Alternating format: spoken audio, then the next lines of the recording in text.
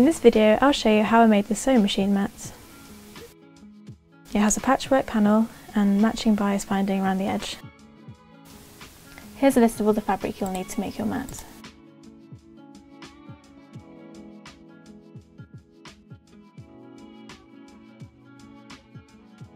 Start by taking your scrap piece of fabric. It doesn't matter what this fabric looks like because no one's going to see it, it's just scrap. My scrap piece is a little bit longer than I needed, but that doesn't matter. I've used 7 pieces of fabric on my panel, but use as many as you want or as little as you want. They don't have to be 5 by 3 inches, they can be a bit longer or a bit shorter, depending on what you have, just as long as they're longer than your scrap piece. So take your first strip of fabric and place it on top of the scrap piece of fabric on the edge. If your fabric is patterned, then make sure the pattern is facing up. Take your second strip of fabric and place that on top of the first piece at an angle. This gives it the wonky effect.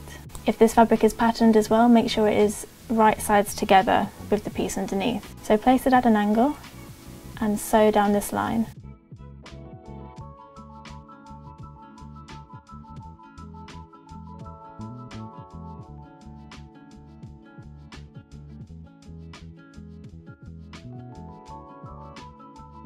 Make sure that your top piece of fabric is on top of the first strip and not on the scrap side, otherwise this won't work. Next you want to take your iron, this little one's really handy for this, and you want to fold back the top piece and press. And it's as simple as that.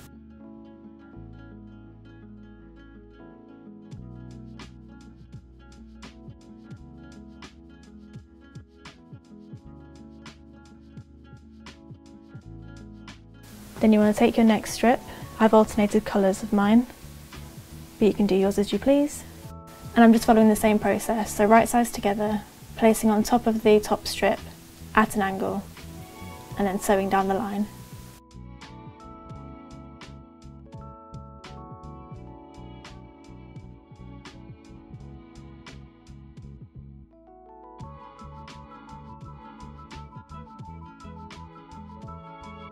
Take your iron again, fold back the top piece and press. So keep repeating this process until your scrap piece is completely full of little pieces of fabric.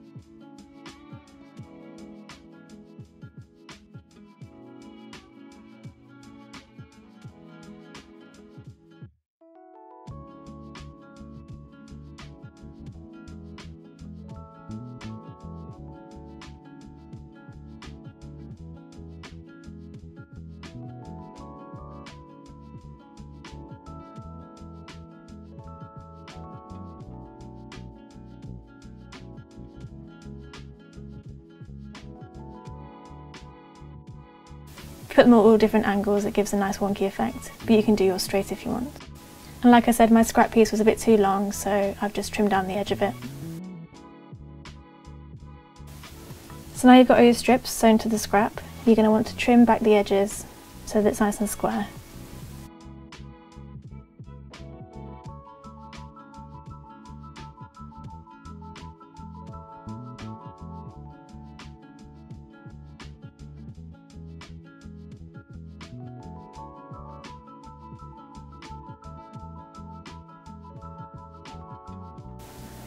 And this is the panel you end up with. Now you want to take your top piece of fabric. I've given you the measurements at the start, but this was me just working out what size I wanted my mat. You can do the same if you want.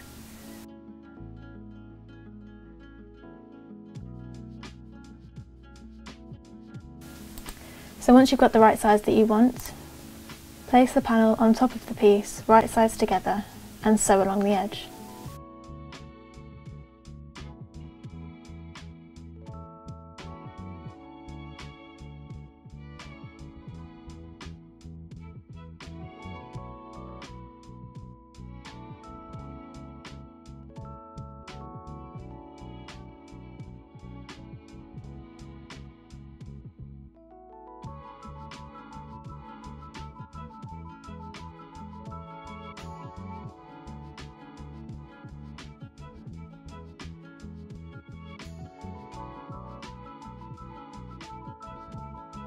and you'll have a lovely straight line. Look at that. Now take your second piece of fabric and do the same thing. So place it right sides together, but this time on top of the panel. Line up the edge and sew down the line.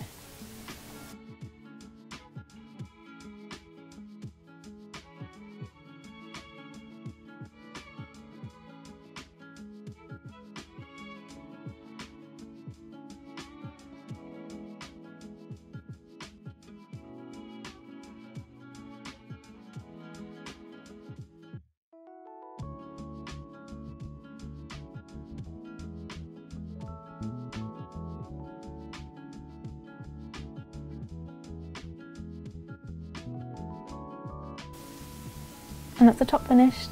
It's so pretty. Now for the back. So I've just taken a piece of fabric and trimmed it to the same size as the top.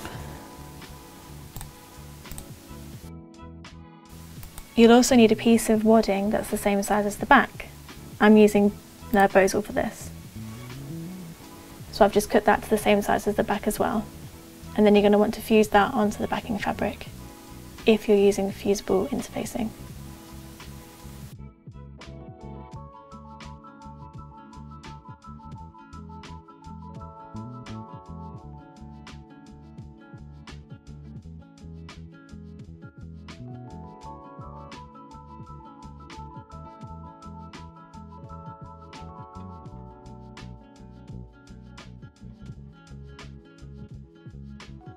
Press, press, press.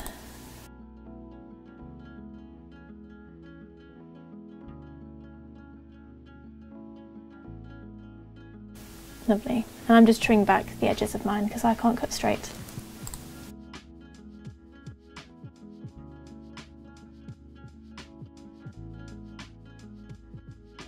So turn the back over and then place the top of your mat on top.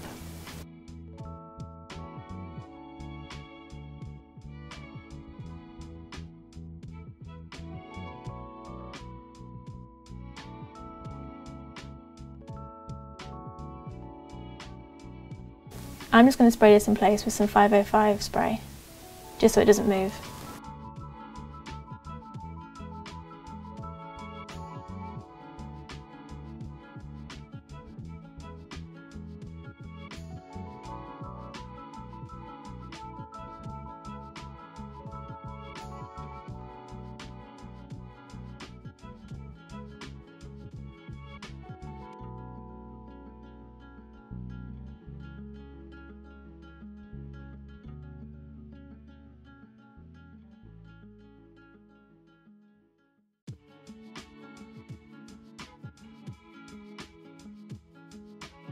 Now I wanted my bias binding to match the colours of the mat, so I've made my own from this canvas fabric, but you can use any binding you want. So just go ahead and attach the bias binding to the edge of the mat. I'm going from back to front so that my sewing lines are nice and neat.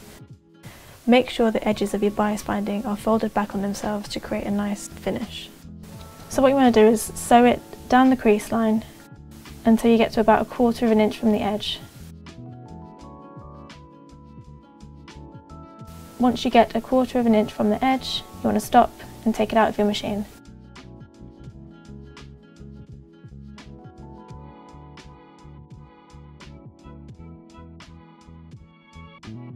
So now you want this line to carry on down the side. So you're going to turn it around, line up that side and make sure it's square. So this top bit is square with the top and the side is lined up with the side. I hope that makes sense. And then carry on sewing down the crease line.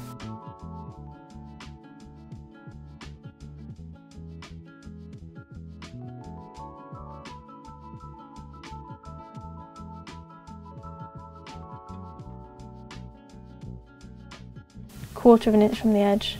Stop, take it out of the machine, twist, and then carry on sewing. It can be fiddly, but just take your time with it.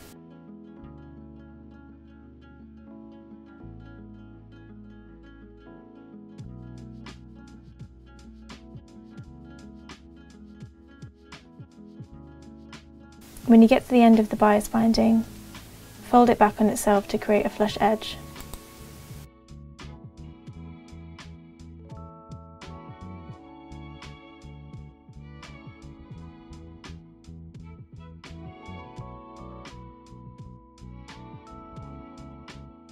So I've got a gap because I didn't do enough bias binding, so I'm just going to take an extra piece and attach that on top. Don't worry about folding the edges over on this because you won't see the edges. So I'm just trimming this piece down. It's a bit longer than I need, but that's okay. And then I'm going to sew it as I was before, making sure it overlaps the two edges that I've left open.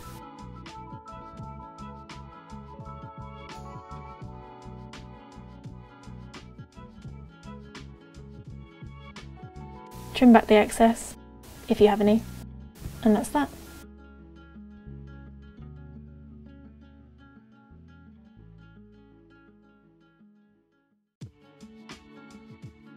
So now you want to wrap the bias binding over to the front and clip in place. With the corners, as you do it, you'll see they kind of fold neatly into a nice little corner. That's Vienna helping me out there. She thinks she helps.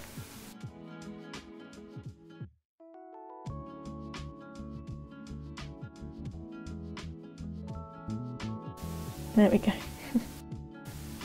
Okay, so once that's all pinned in place, you just want to sew as close as you can to the edge of the bias binding. And Vienna's distracted me, so I was changing my top thread so it matched the bias binding as well. So yeah, so as close as you can to the edge to make it look nice and seamless. And go all the way around as straight as you can. And that's the mat finished. Mitered corners and all. Mum will be proud.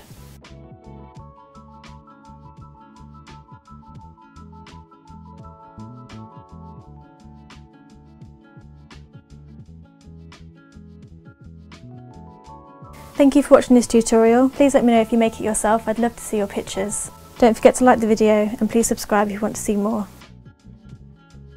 Thanks. See you next time.